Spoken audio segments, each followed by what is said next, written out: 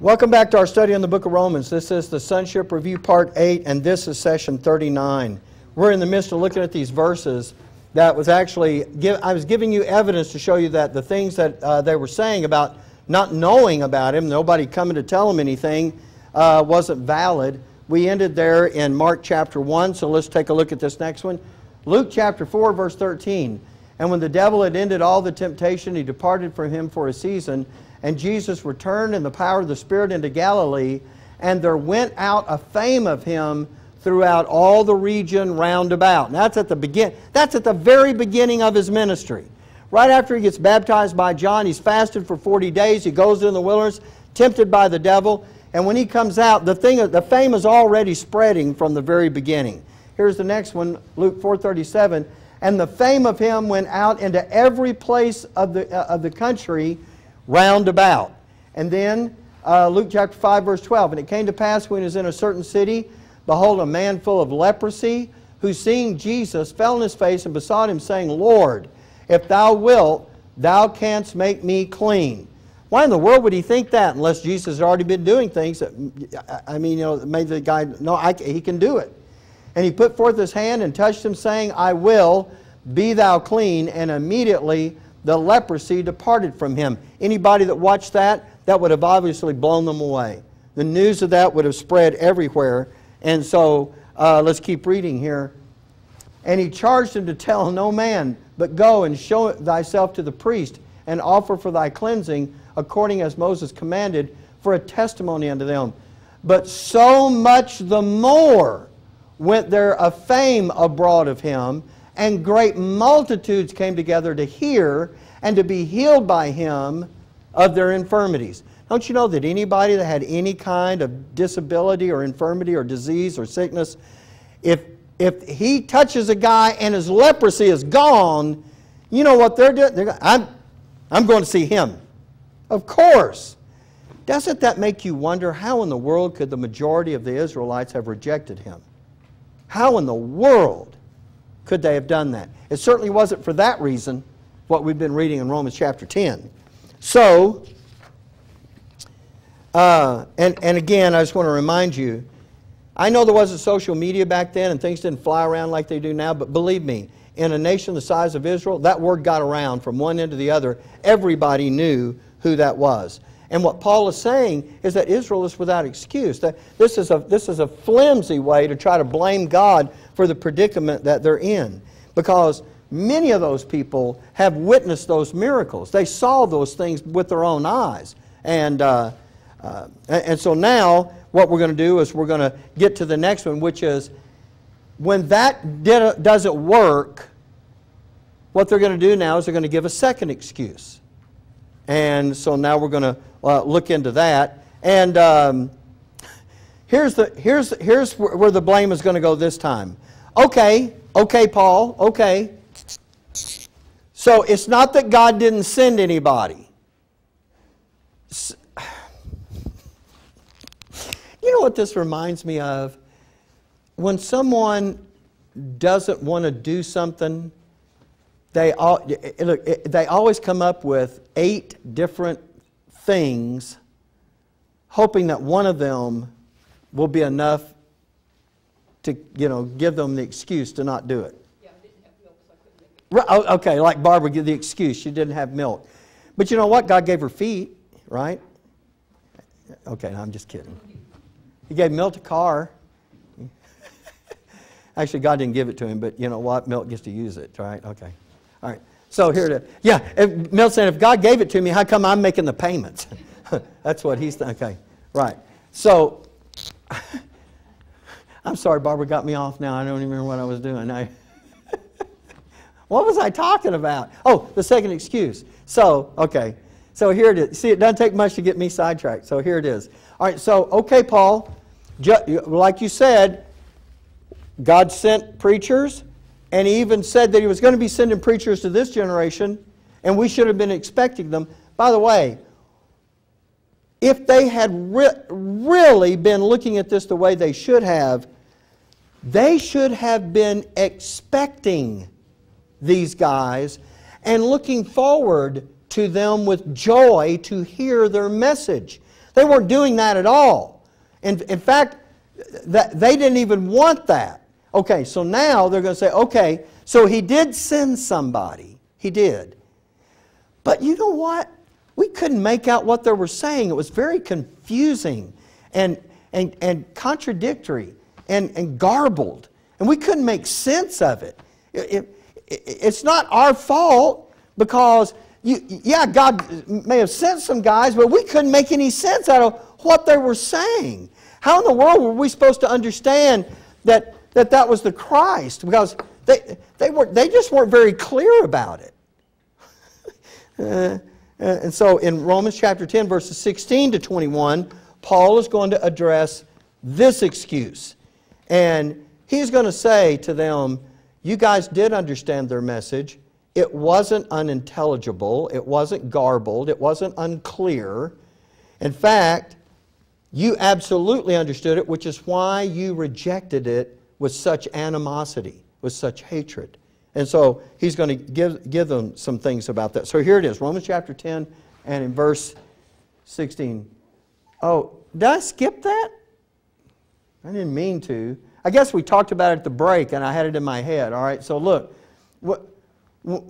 All of his fame is going everywhere. Why was I doing that? Oh, I guess I was making a point there that, let me just look back and see. Oh, it's not even in your notes, is it? Yeah, I was saying, you know what, they should have been looking forward to that with joy.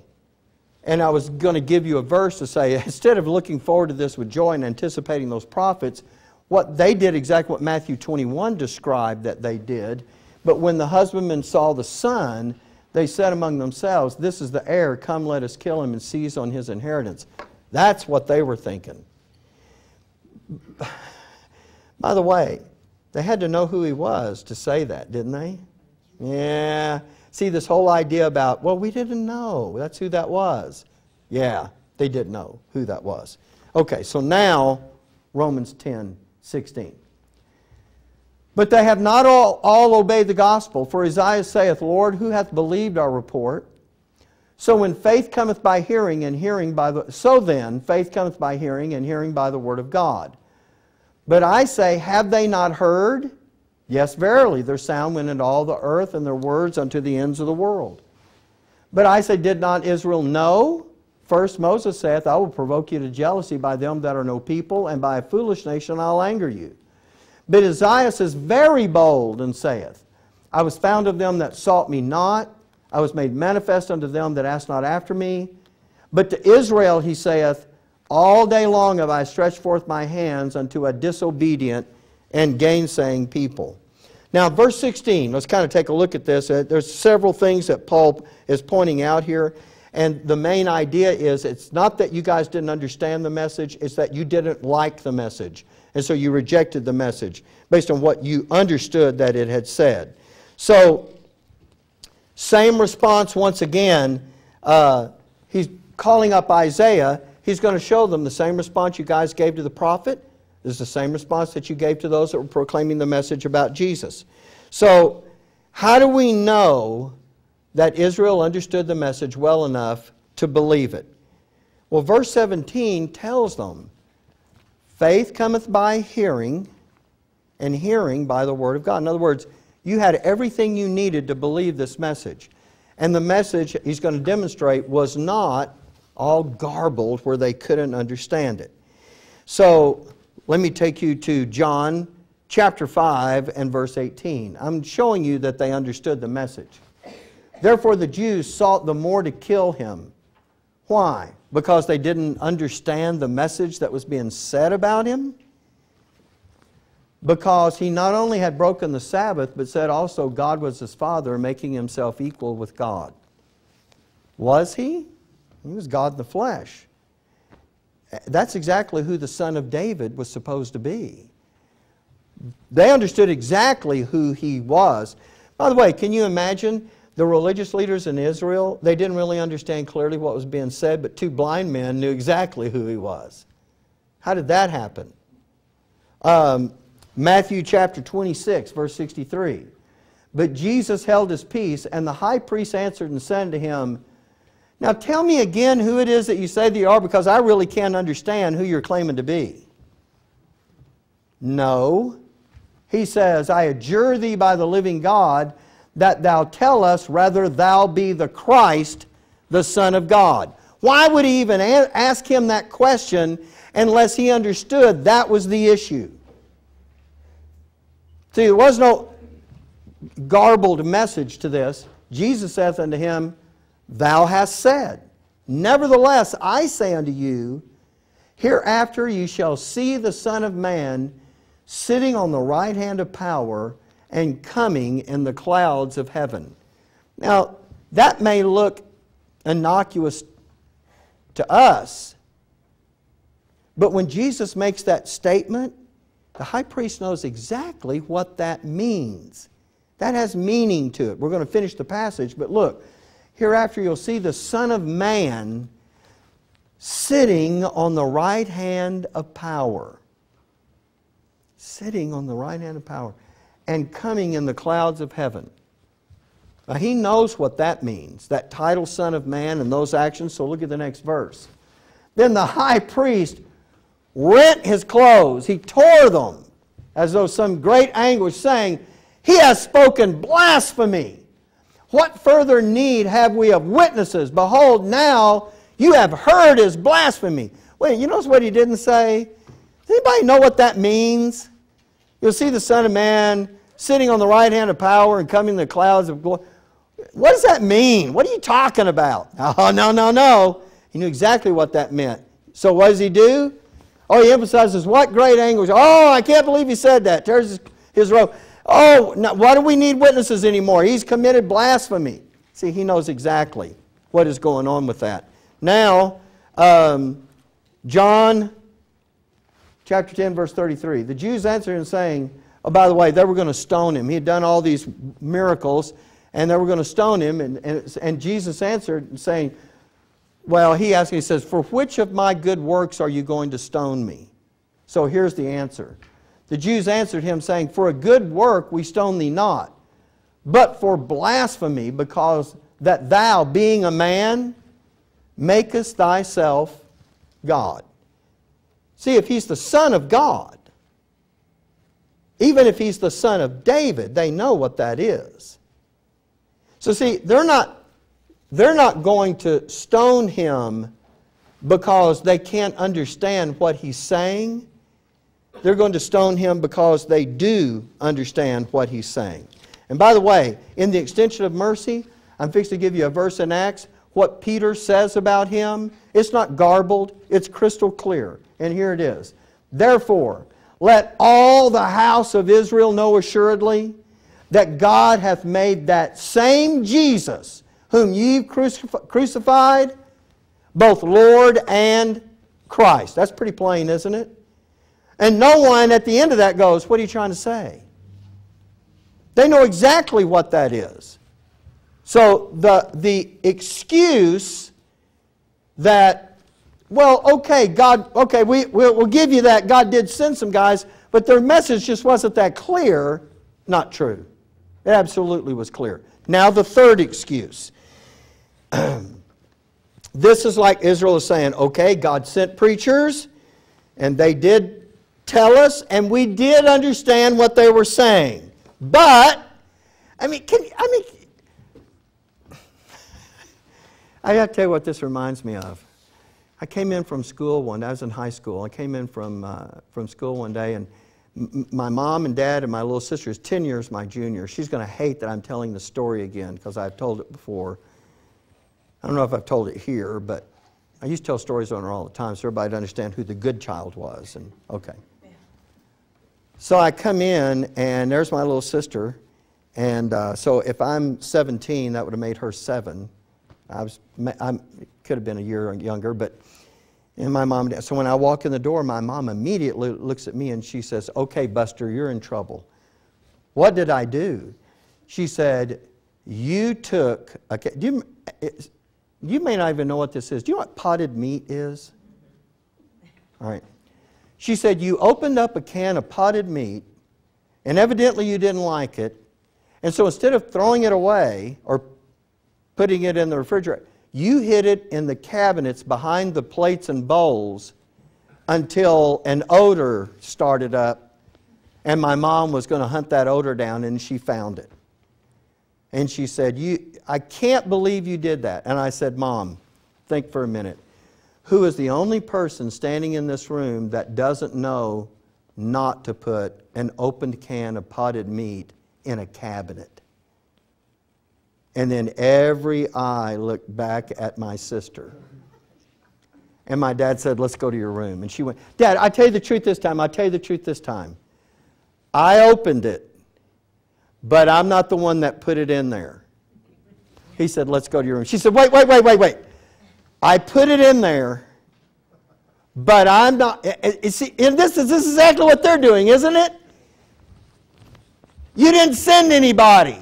Yeah, I did. Let's go to your room, so to speak. Okay, you sent somebody, but we couldn't understand what they were saying. Yeah, you did understand.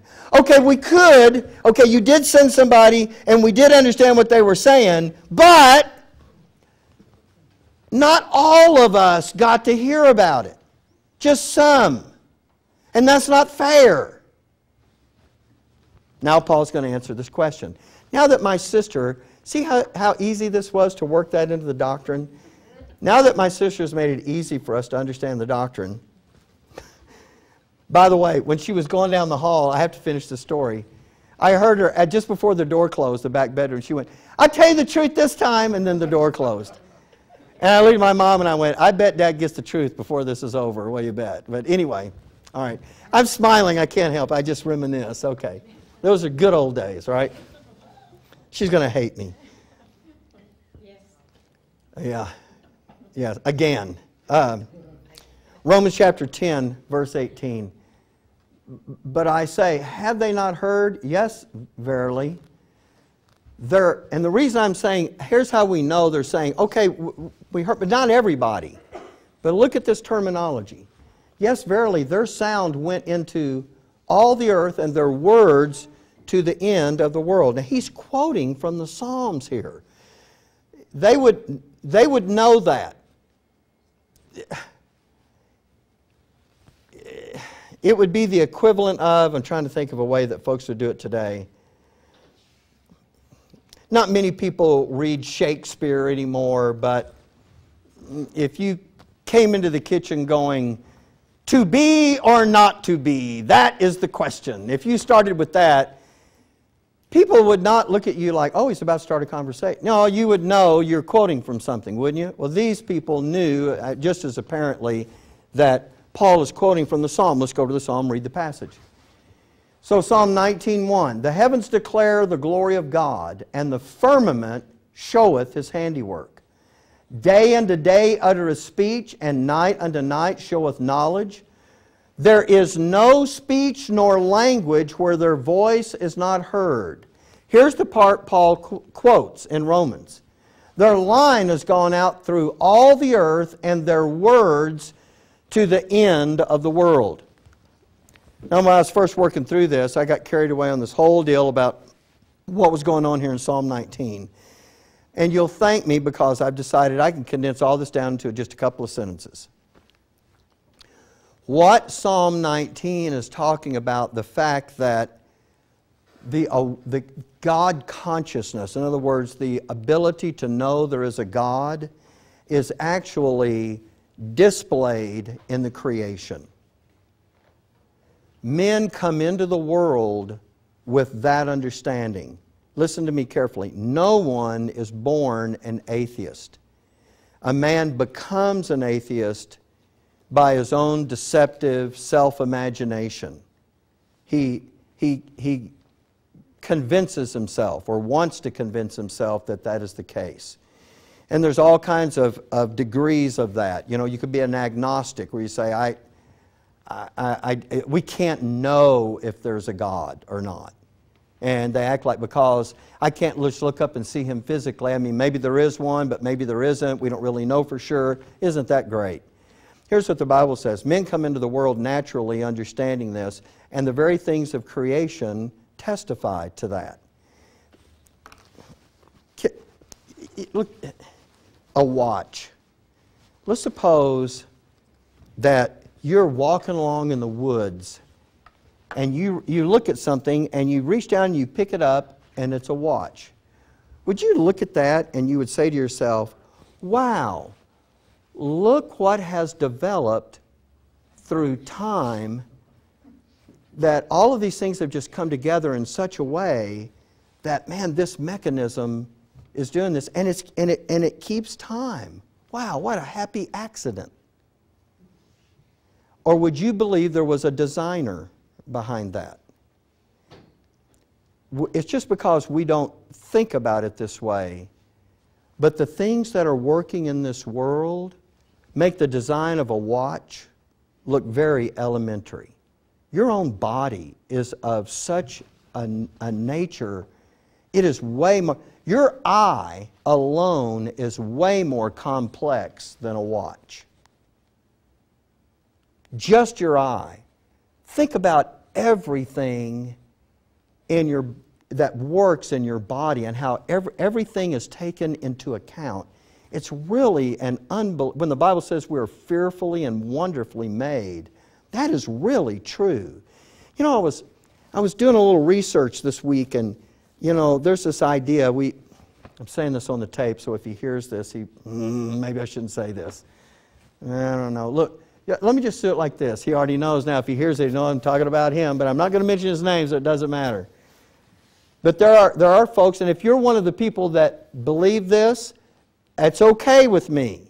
It's okay. Just don't flinch, and I won't know that you're one of them, okay?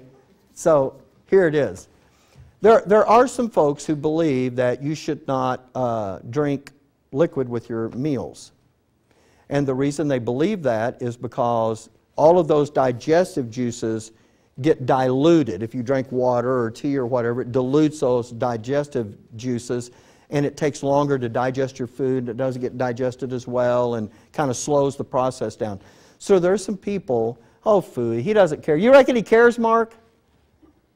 I reckon not. Okay, I won't say it anyway. All right. I was going to have a little fun with him, but I don't know if he'd find it as funny as I do. So anyway, there's a guy, Mark and I both know him, as a really good friend, known him for years, and he's very adamant about the fact he's not going to drink anything with his meals. And that's fine. The way I look at that is, you can do whatever you want to. If you don't want to drink with your meals, don't drink. If you do, then do. I'm not going to make a law about it, you know.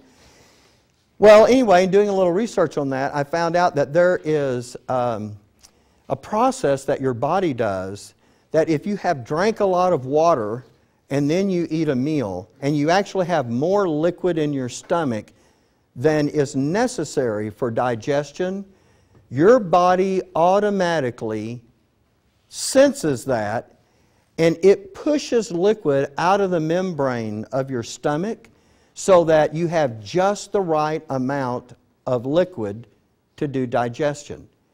If you don't have enough in your stomach because you haven't drank anything and you're not drinking anything during your meal and you actually needed more, because of the way the membrane is in your stomach, it pulls liquid into your stomach.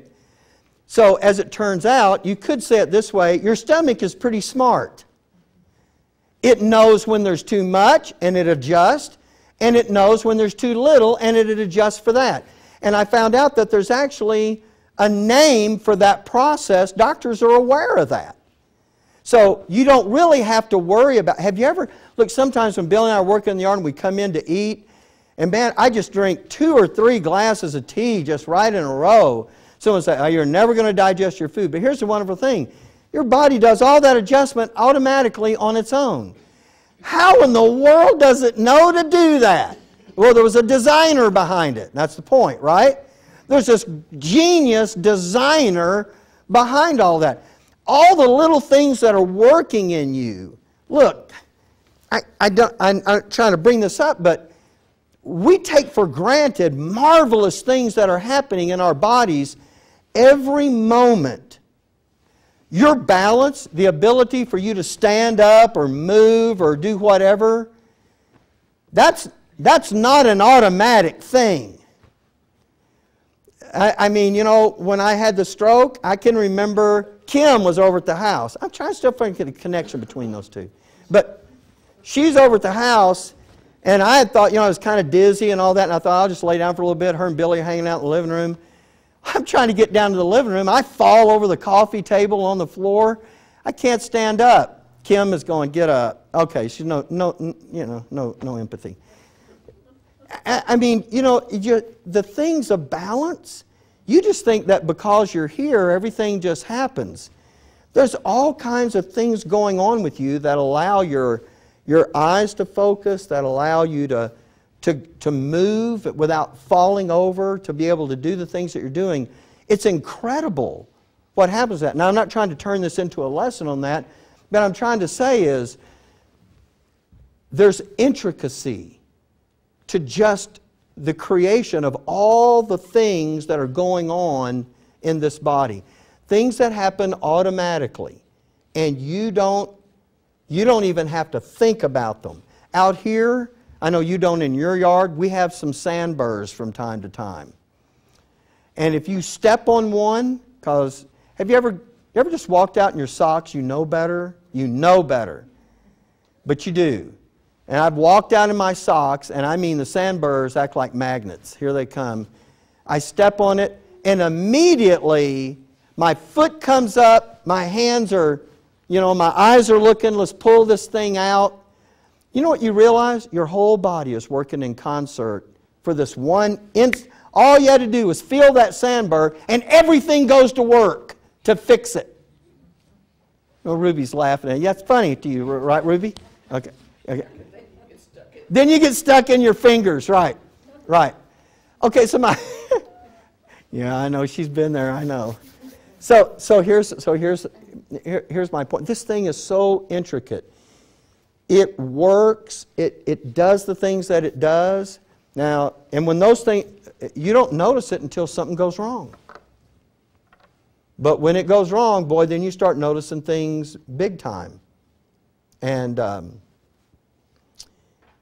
anyway, my point is, when God put that consciousness in the world, everyone got to see it. Everyone got to experience it. A man can talk himself out of it. But look, he says, the heavens declare the glory of God. Well, we know what the heavens are. And the firmament showeth his handiwork. That's his creation. Day unto day uttereth speech. And there are things that are going on during the course of a day that make you realize there is a creator and there is a designer behind this. Night unto night showeth knowledge. And when it says there's no speech or language where their voice is not heard, he's not saying that they utter a verbal speech. You know what he's talking about? The way they're talking is by the things that are absolutely evident to us during the night, during the day, all the things that are going on. And when he says their line has gone out through all the earth and their words to the end of the world, he's saying there isn't anyone who isn't aware of this. Everyone is aware of this. Now, I know you and I don't think about it this way. There's not a way to illustrate it in here in the daytime.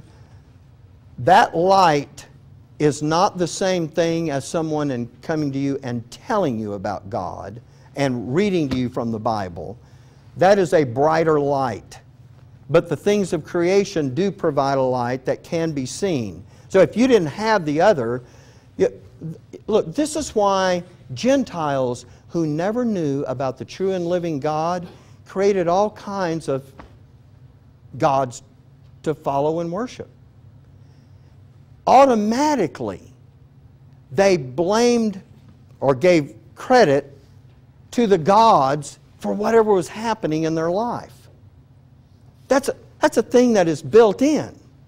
You have to talk yourself out of that if you're not going to be a part of that. Now, why is Paul, did that go off?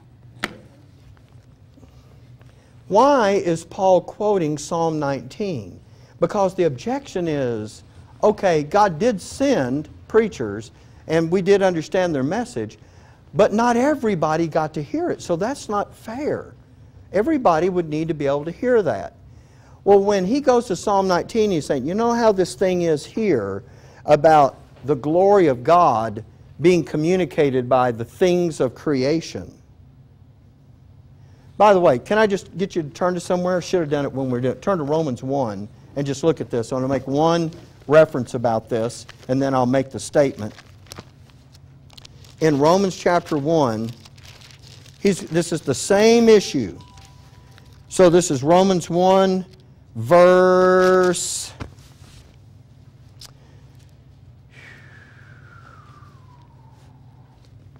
He's talking about them being without excuse. Okay, verse 20. 19, back up to 19. Because that which may be known of God is manifest in them, for God has showed it unto them. For the invisible things of Him from the creation of the world are clearly seen, being understood by the things that are made, even His eternal power and Godhead, so that they are without excuse. That's what he's saying. Even the things of creation will speak about this to such an extent that they're without excuse. So I know we're not talking about the creation here, but here is what Paul is saying. Look, let's just go back to Romans and look at it. But I say, have they not heard? Yes, verily their sound went into all the earth, and their words unto the ends of the world. I'm just going to say this because when we come back next week, we're going to pick this up about the ends of the world. I want to show you this. But when Paul is talking about knowing who Jesus is and how many people had an opportunity to hear the message, who is Paul talking to in Romans chapter 10? Unsaved Israel. So when he says here that the message about the Christ, when he quotes out of into all the earth and their words to the end of the world, he is not saying every Gentile knew about Jesus of Nazareth. What is he saying? Every Israelite heard about Jesus. Because even though they may live in some part of the world, they are connected still to Israel. Give me an example of how they're still connected. Feast days. There's major feast days. They got to go back to Jerusalem to participate in those feast days. And although they may not travel every year, at some point they would go back. And when they went back, guess what they'd hear? Or you know what? Someone might travel there with news and say, you won't believe what's going on back home.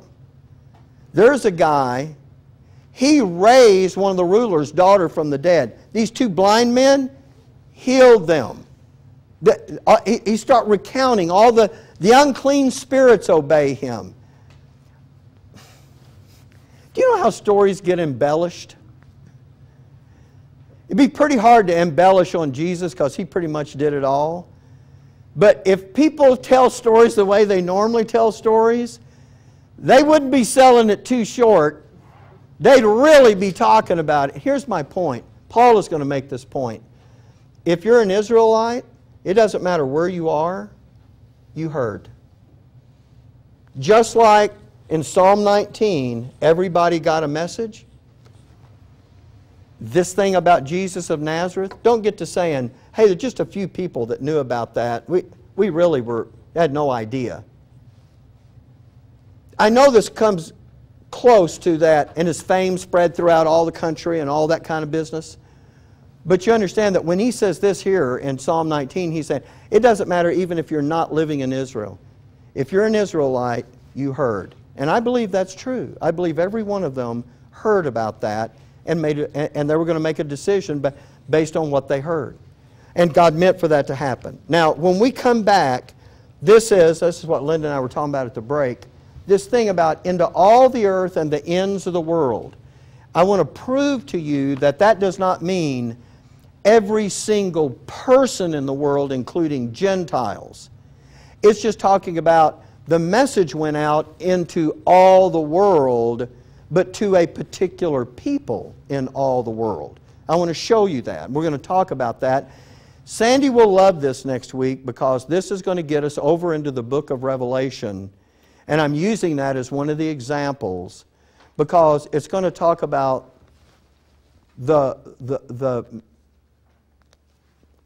the amount of influence that the beast is going to have out in the tribulation. Depending on how you understand the use of this phrase, there are some people who think it said the whole world wondered after the beast, and he caused all to take the mark so that no one could buy or sell except they had the mark or the number of his name. I'm going to show you how that verse is talking about. It's not talking about the people. Look, I will guarantee you,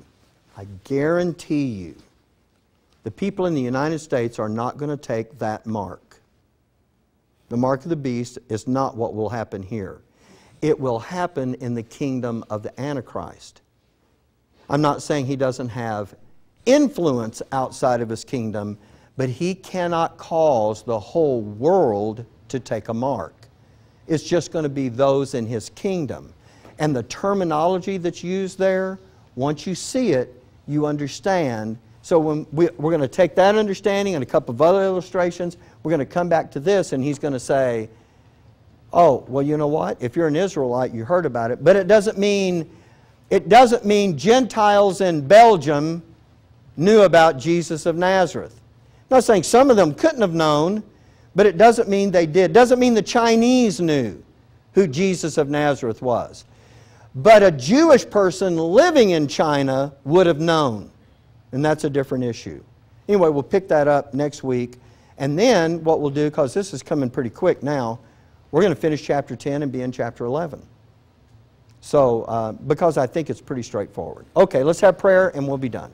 Father, thank you for your word and what it says to us. And we do pray to understand it and to be able to have this doctrine do the things that it is designed to do to get us established, so that the particular pitfalls that we might fall into when we begin our education, those will all be taken care of up front.